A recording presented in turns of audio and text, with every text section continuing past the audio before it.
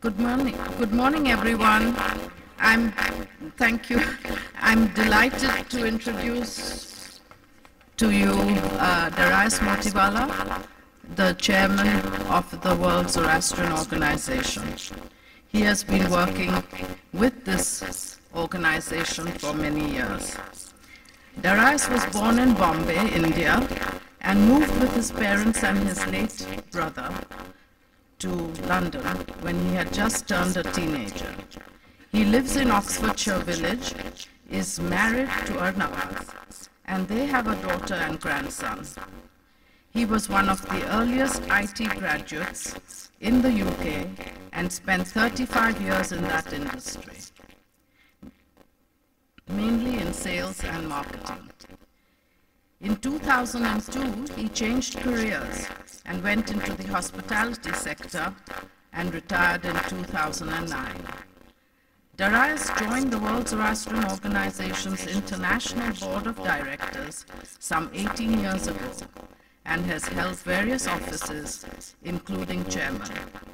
He continues to be an active member of the WZO's board and is committed to its principles. Darayus passionately believes in the rights of all Zoroastrians to practice the Zoroastrian faith without any discrimination, irrespective of their gender, ethnicity, and location. I'm delighted to introduce and welcome Darayus.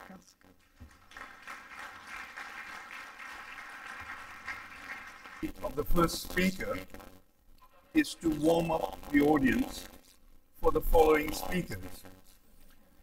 And I hope to do this by telling you, showing you a journey that I took and still take with WZO. And I hope that by the end of the session, you'll be as passionate about WZO as I am.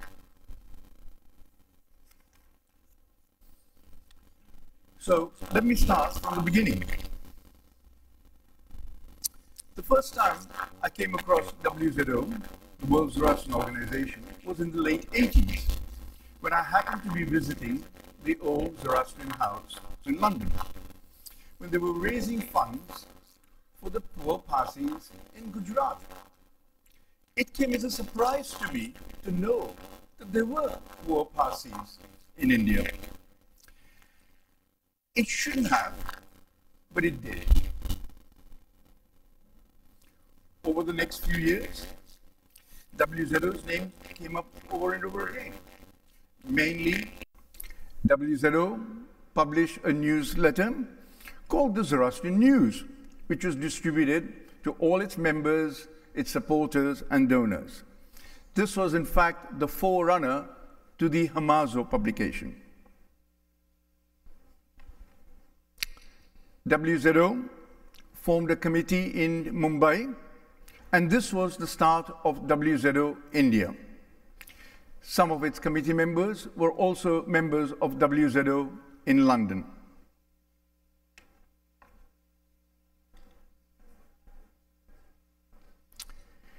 In the mid-80s, WZO started its charity giving in India, funded by the London office.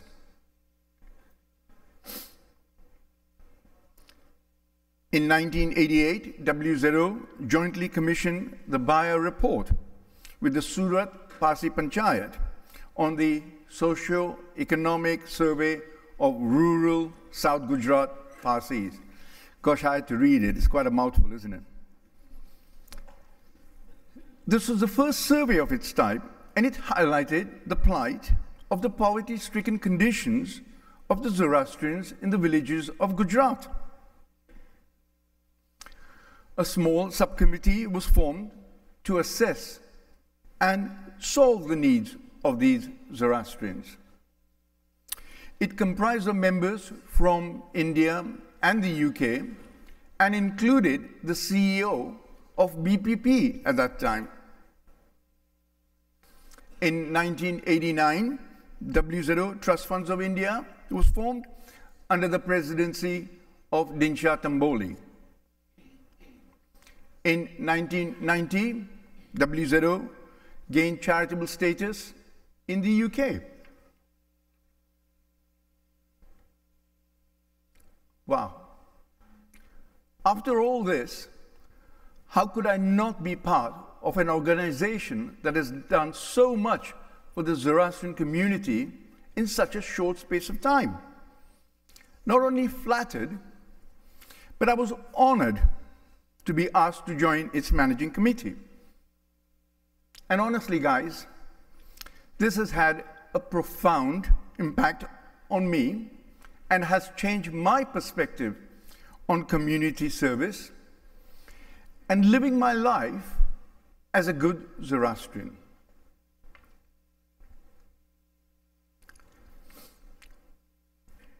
I wanted to play my part in its future and have an impact on the wider Zoroastrian community.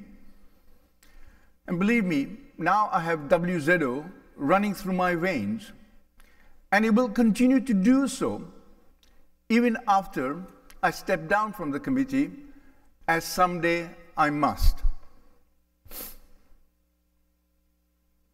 Since joining, I've had several posts, including their honorary secretary, their president, and latterly their chairman. My IT skills have been used to set up a bespoke membership system and to communicate electronically with the outside world. My sales and marketing skills have been used to promote WZO globally.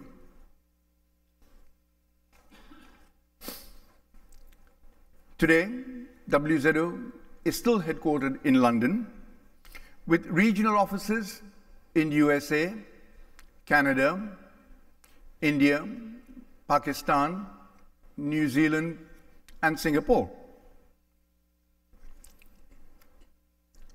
4 of these have charitable status,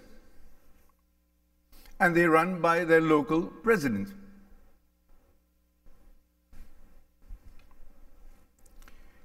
WZO continues to support Zoroastrians and Zoroastrianism.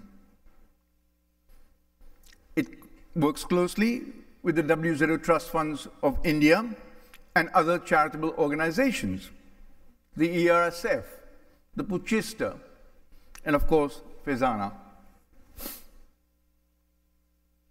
There are 10 committee members from North America, some of whom are actually here at this Congress, starting with none other than the session chairman, Dhanmai Dalal, Jehan Bagli, Rustam Yeganagi, I'm sure he's here somewhere, Sam Besuna, and Pamis Khatibi.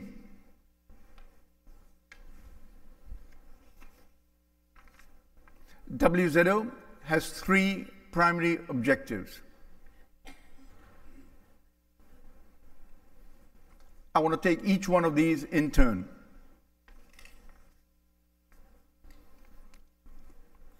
WZO has set up specific funds for specific purposes. The general fund is for our expenses and for any other charity giving. For example, through the generosity of one of our supporters, a donation was given to the Zoroastrian Association of California for their Atash Kadeh appeal.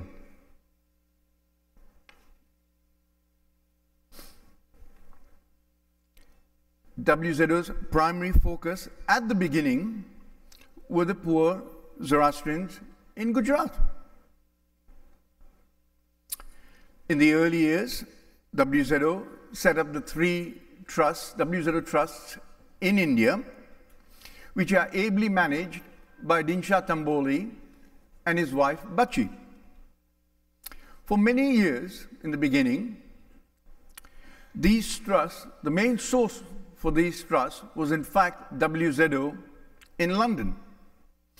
But thanks to Dinsha and Bachi, these funds are now self-sufficient and receive their income from a number of other sources.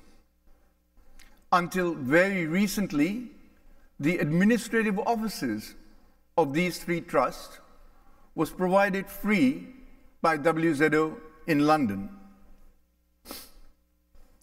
Charity giving is now around the world and not restricted to Zoroastrians only.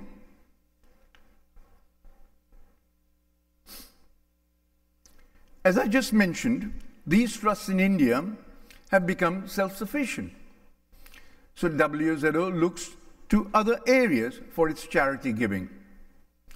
Having said that, since 2007, WZO has dispersed £1 million around the world. That's $1.6 million. And of this, £600,000, over $1 million, has been dispersed through the trusts in India. Around 200,000 has been dispersed for medical and education purposes. And you should note that a quarter of this money has been dispersed to non-Zoroastrian causes as well. We continue to assist our Iranian brethren as best we can. WZO has responded very positively to major natural disasters, like the Southeast tsunami, which is now 10 years ago, the Pakistan earthquake, and then their floods. WZO can't do everything by itself, and it works closely with other charitable organizations for receiving and dispersing its funds. For example, recently, WZO made a financial contribution to a registered charity to help the Yazidis. WZO continues to receive its income from both Zoroastrians and non-Zoroastrians, charitable trusts and individuals. It has built an excellent reputation for the way it manages and disperses the funds it receives. Now, we all know that a good education is a key element for any individual's future, which in fact leads on to the community's success. WZO offers interest-free loans, repayable when the individual starts to earn a living. They would like to offer scholarships, but at the moment, these funds are not large enough to support that. The education funds are open to all Zoroastrians from around the world. WZO makes an annual donation to the Fali Chotia Charitable Trust in the USA and to a scholarship scheme set up by the Zoroastrian Association of New Zealand. Another primary objective of WZO is the dissemination of knowledge on Zoroastrianism. An annual seminar is held in London, generally in June, and the presenters are scholars, businessmen, musicians, lecturers, curators, and other interesting lay people who have a deep knowledge of a Zoroastrian-related topic. And they've come from USA, India, Japan, China, Europe, and of course the UK. Outside the UK, it jointly sponsors seminars with the local Zoroastrian organization. Ad hoc seminars are held whenever the opportunity arises. The Hamazo, WZO's quarterly publication, is an excellent source of dissemination of information on Zoroastrians and Zoroastrianism. The website is another rich source of information. It has been designed to be a repository for events and news from around the world. If you would like to add information on it about your local association, then please send it to us, and we will put it on the website for your region. It has copies of the past Hamazos and interesting articles on a wide range of topics. We welcome articles from a wider audience, perhaps from you. You can use the website to communicate with any of the WZO office bearers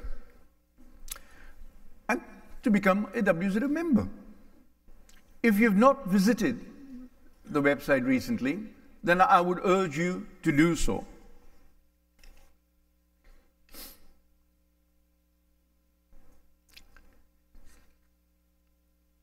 WZO has always defended the rights of all Zoroastrians to practice their faith as they wish. After all, religion is a very personal affair. It supports those Zoroastrians facing oppression for their beliefs, customs, and practices, irrespective of their gender, ethnicity, or culture. Sadly, some of this oppression is from within our own community. WZO is often called upon by individuals and NGOs to represent Zoroastrian refugees.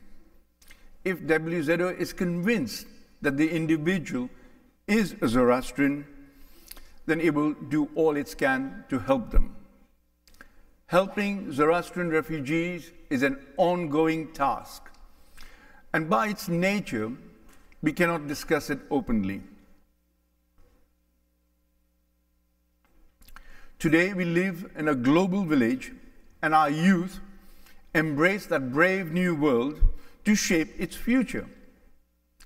The Zoroastrian youth are no different, and they want their religion to progress without compromise, as we've seen yesterday.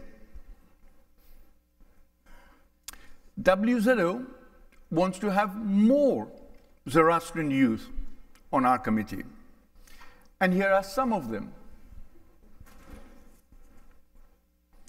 If there are any amongst you who would like to join the committee, please do come and see me afterwards. Assisting the youth with education loans. It supports the World Zoroastrian Youth Congresses.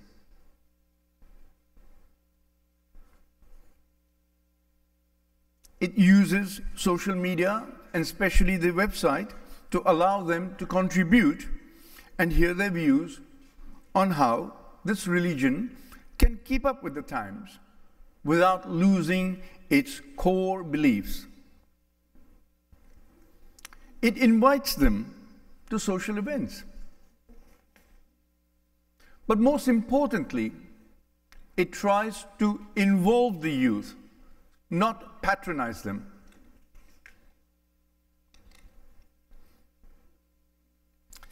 WZO is open to all Zoroastrians and their families. And by all Zoroastrians, I mean those born into the religion or those who have chosen that path.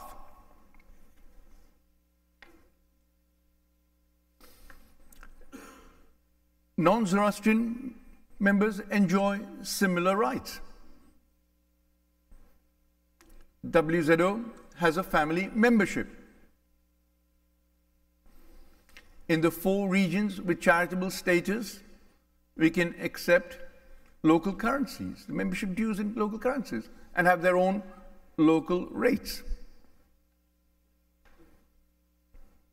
You can become a member by joining WZO through the website.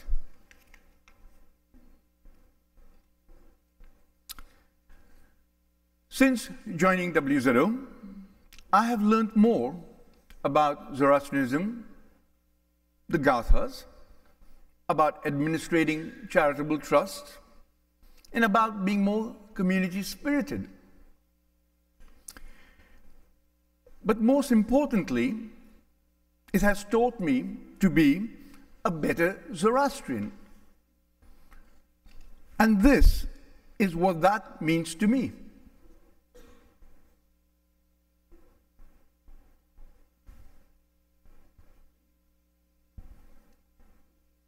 Of course, speaking my mind sometimes doesn't make me that popular, but by God, it does my heart a lot of good.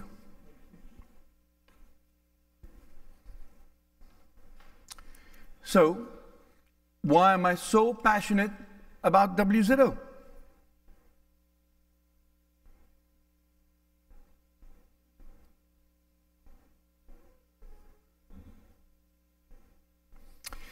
WZO is progressive, free-thinking, and open to new ideas. But at the core of it is the desire to serve all in the community as best it can. It is dedicated to the Zoroastrian beliefs and works on the principles of the Gathas. It is committed to preserve and promote the good religion of Zarathustra. WZO is for all Zoroastrians.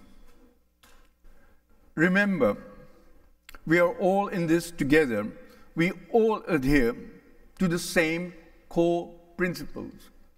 We are all Zoroastrians. WZO is an organization that I'm very proud to be part of. Hope you can be too. You should always be part of your local community and contribute to it fully. And as a WZO member, you have this opportunity to bring that global perspective to your own lives.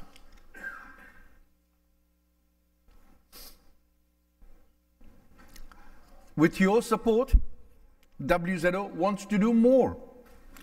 It would like to increase the amount of its charity giving, spread the knowledge on Zoroastrianism more often and in newer ways. WZO would like to have a library and hold teaching classes on the Gathas. Hold more social events to bring the communities together. And have an area of worship which is open to all. To do this, WZO needs somewhere to work from. It needs more human resources. It needs somewhere to call home. And today, I'm very pleased to let you know that just before I flew over to the USA, WZO purchased an office block for its new headquarters and community center. And this was achieved through the generosity of an Iranian couple and through a charitable trust. It has also left a very big dent in our funds. So any help you can give me on that, I'd appreciate it.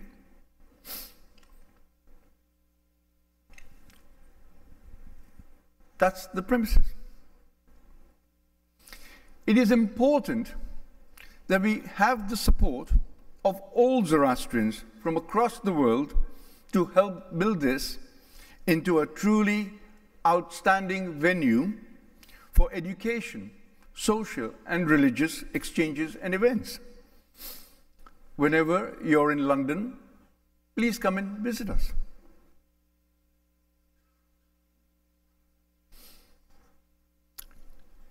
Go on, be part of something really special. Being a WZO member is about belonging to a global Zoroastrian community. thank you for listening so attentively. And I think we've got about 10 minutes for any questions.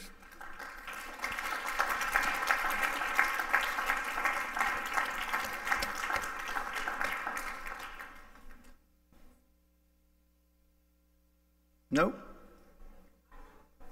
Sorry, I cannot hear you. Can we come a bit forward?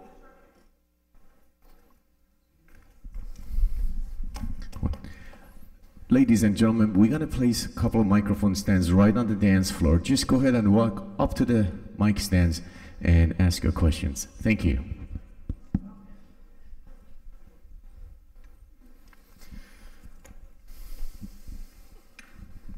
Thank you. My name is Jasmine Kotwal, and I represent ZAGNI.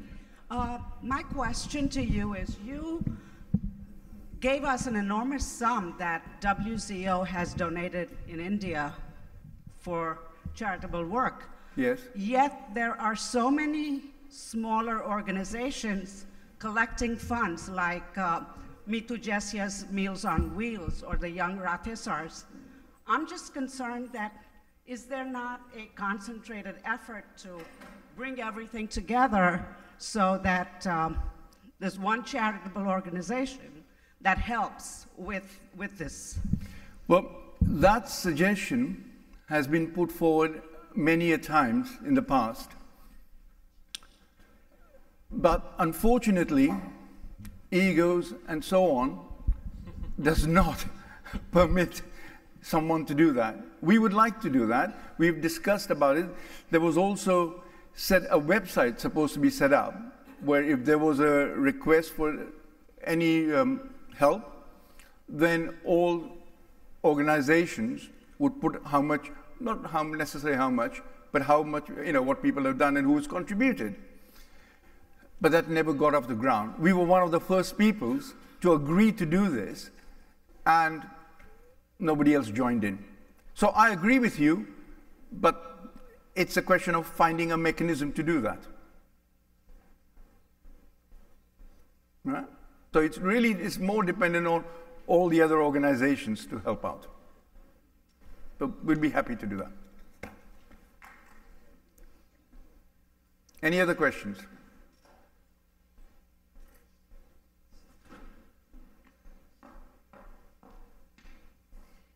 My name is Zaver Shroff, and I represent the Zoroastrian Association of Northern California.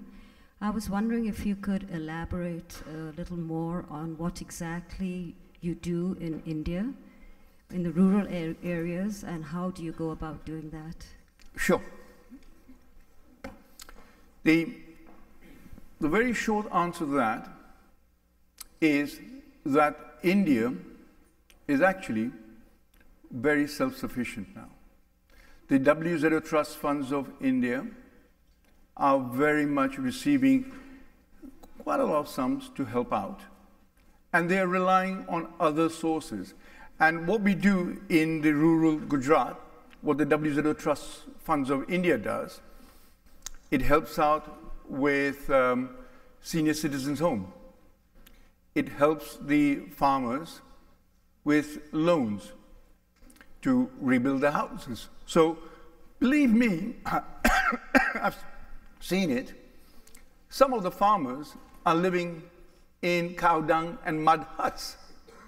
And WZO, through sponsorship from around the world, can build a brick-built house for them. And it's not a lot of money. I mean, we're talking about somewhere around $8,000 to build a new home for these people. It helps out with education grants. It helps out with medical. It helps out with the macro credits for them to basically help those people in rural Gujarat, right, get off that poverty ladder and give them the support. Right? And a lot of that is done by the WZO Trust Funds of India. And whilst WZO in London used to support them, and they were our main, and we were the main source of income, they now rely on people like the Hong Kong people, Fezana, and loads of other charities to do that. Okay? But they need more. Have I answered your question? Thank you.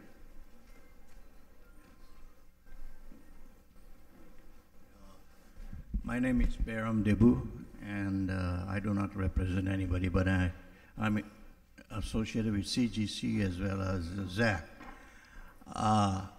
Thank you so much for helping farmers, because one of the person who was benefited was my nephew near the Surat village.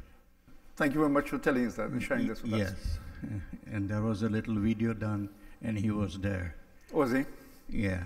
Another question I have is that we have very, very rich Parsis in India. Tatas, Godrej, and you name it. How come they're not helping you? Thank you. Well, WZO Trust Funds of India does receive substantial funds from the Ratan Tata Trusts. And each of these associations, the conglomerates you mentioned, right? It's really, they do a lot of charity work, and it's really up to them to decide which areas they want to cover. Right? I cannot speak for them, but WZO Trust Funds of India does receive substantial funds from the Ratan Tata Trust. So, Sam would like to ask a question. Yeah, this one more. Yeah.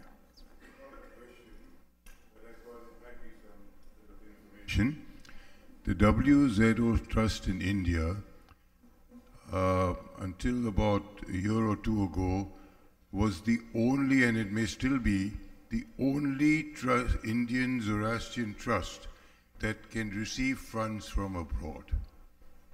And that is something that people should understand, that it is the only one that can receive money from abroad. But it can be only used for the purposes that the WZO Trust in India is set up for. So you cannot use it as a channel to give it to some other fund, but if it fits into their activities, charity activities, then they are the only one that you can legally send to India. That is correct. It's because of the Indian financial... because of the Indian regulations. Yes, correct, yes. Thank you. We have sent money to Parsi General Hospital in India from the United States, from abroad. Okay. Thank you. Thank you. Thank you very much, Edu. Thank you very much, Edu. Thanks a lot. Thank you. All the best. Thanks a lot.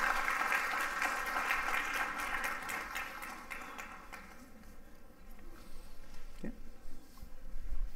Let me help you down. Oh, sorry.